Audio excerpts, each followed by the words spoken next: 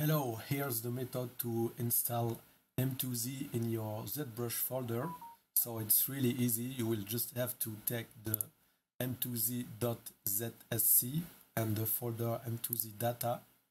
You can go into Pixologic folder, Z startup, then ZpluigIn, and you will just have to copy and paste it in the Zplug64 folder like this. Yes, and boom, you have MtoZ. So I will show you on the demo file. So what you can do is just open ZBrush, and as soon as you install it, you will have the plugin and just right here. So you can see MtoZ. Click on it, and then it appears. So I will show you how to use it. Just select the mesh you want to treat. As you can see, it's the Marvelous topology. So I just have to click on the big button here, and ZBrush is processing. When it shows me the panel here, I click OK, and it's done.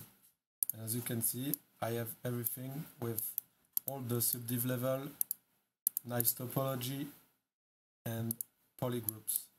So I can show you also the cartoon folds, same way, just clicking on it, and then processing. Everything is automatic. I click OK, and boom, I have my mesh with a folds filter applied on it. So right now I can polish everywhere I want and put any feature everywhere I want. Also, what I can show you is on another mesh. So same things, the normal button, it's just MtoZ basic version. So I click OK, and then same things. I have nice topology with polygroups and other stuff. I can show you the cartoon folds on that one. So let me precise that it's working with a simple mesh from Marvelous.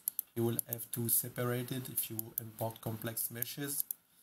And let me show you on that one simple topology button. And as you can see, it's just doing by itself nice polygroups and nice topology. And I can also show you the thicken button, which is generating thickness. And yeah, that's pretty it. Thanks. Have a nice day.